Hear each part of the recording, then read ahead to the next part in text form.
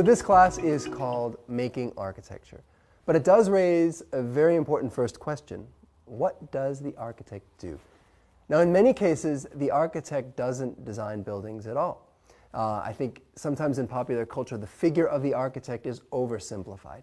And in fact, what's more distinctive about the architect than what he or she does is how he or she thinks. So I'm going to give you a little anecdote here, and I think it's a funny one. I'll let you be the judge of that.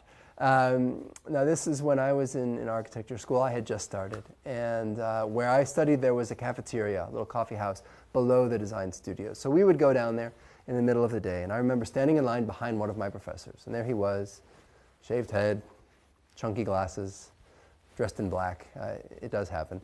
And I remember him going up to the front of the cafeteria, and the person behind the desk saying, "What kind of coffee would you like?"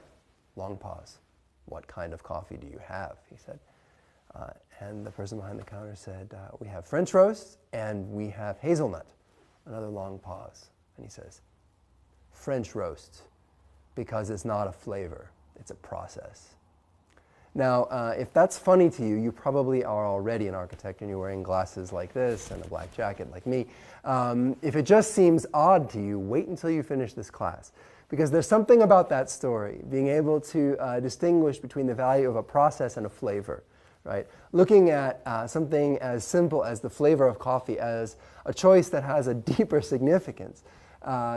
And a certain odd perspective, perhaps, that some of us architects share. But there's something in that perspective, that way of looking at the world, that is particular to an architect.